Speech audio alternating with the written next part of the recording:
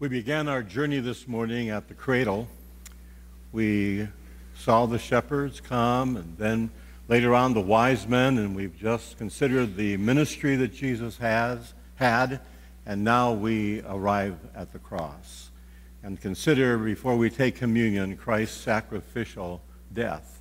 But before we linger at the cross, permit me to take you back to the cradle for a moment, or to the infancy of Christ, and notice with me what I call symbolic prophecies.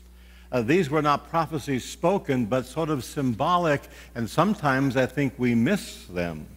For example, look at Christ and his infancy. When the shepherds came to view the baby, they came because of the word of the angel. The angel said to them in Luke chapter 2, verse 12, "This will be the sign to you. You will find the babe wrapped in swaddling clothes, lying in a manger." No other baby would have been wrapped in swaddling clothes.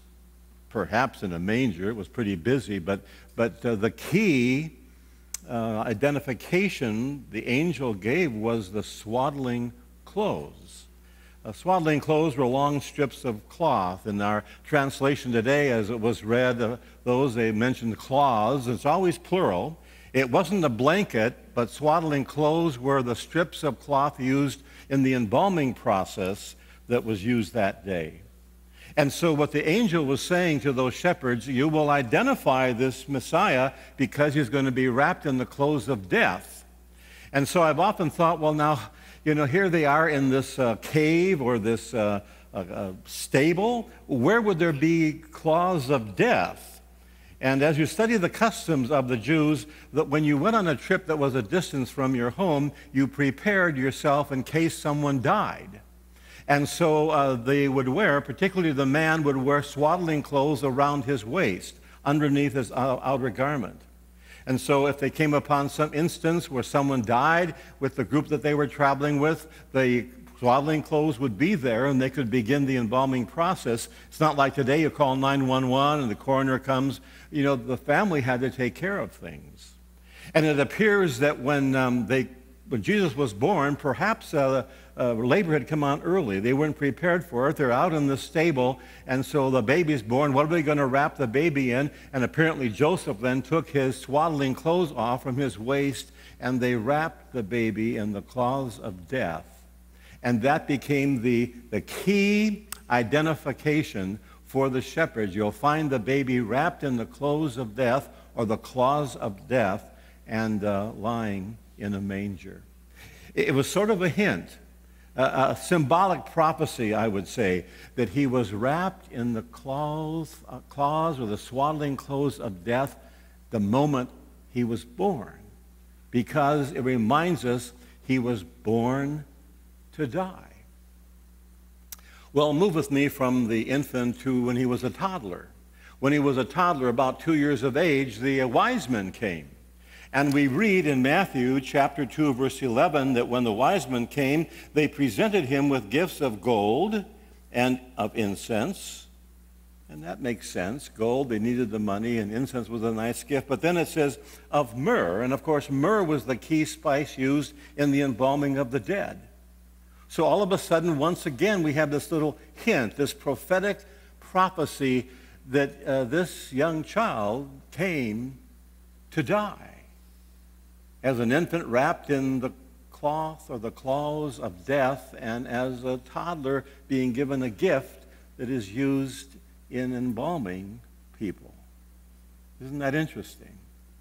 Now, between the prophecy, the hint of a prophecy of the shepherds, and the hint of the prophecy of the wise men, you have a very straightforward prophecy.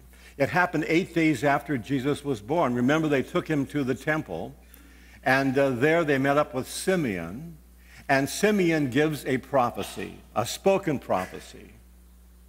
He looked at the baby and he said, now the baby is a sign that will be spoken against.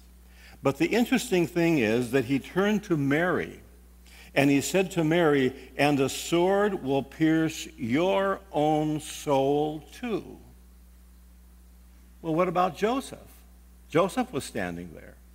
But if you remember from Scripture, after the age of 12, we never see Joseph again.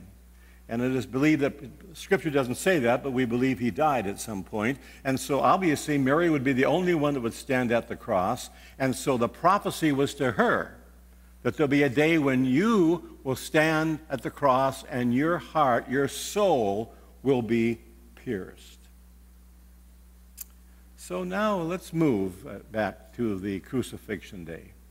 And you see these prophecies fulfilled. Let's go toward the evening of that day at Christ's burial. In verse 39 of John 19, we read, Nicodemus brought a mixture of myrrh and... myrrh. Oh, that's interesting. That when he was born, they brought myrrh, and now when they embalm his body, they brought a mixture of myrrh and aloes, about 75 pounds. That little hint of a prophecy was fulfilled. Verse 40. Taking Jesus' body, the two, Joseph of Arimathea and Nicodemus, two of them wrapped it with the spices, the myrrh, in strips of linen or swaddling clothes. This was in accordance with the Jewish burial customs. At the very Christmas time, the hint was he has come to die. And we see that now fulfilled at the cross, that he came to die. And when he died, he was wrapped in swaddling clothes and with myrrh as the spices. But let's go back a few hours at the crucifixion. In John chapter 19, we read something that shows us the fulfillment of the prophecy concerning Mary. Beginning at verse 25. Near the cross of Jesus stood his mother. It would be hard for any of us to imagine what that was like, to stand at the foot of the cross and see your son being crucified, and you can do nothing about it. Her soul was being pierced. Mary's prophecy was being fulfilled. Near the cross of Jesus stood his mother's sister Mary, the wife of Clopas, and Mary Magdalene. When Jesus saw his mother there and the disciple whom he loved standing nearby, he said to his mother, Dear woman, here is your son. And to the disciple, here is your mother. From that time on, his disciple took her into his own home. Geneva Showerman writes it this way. I think that I can almost see that small Judean town, that night 2,000 years ago when Christ the Lord came down. The inn, the shops, the flat-topped homes where weary pilgrims slept. The nearby softly rolling hills where fleecy flocks were kept. And then I think I see the sky aglow with the heavenly light as angel messengers proclaim, the Christ is born tonight. I see the shepherds hasten to where the baby lay, a stable bare, a manger bed, but God with us that day. And when I think of Bethlehem, I think of Calvary, from the cradle to the cross. A lonely hill, a rugged cross, a death of agony.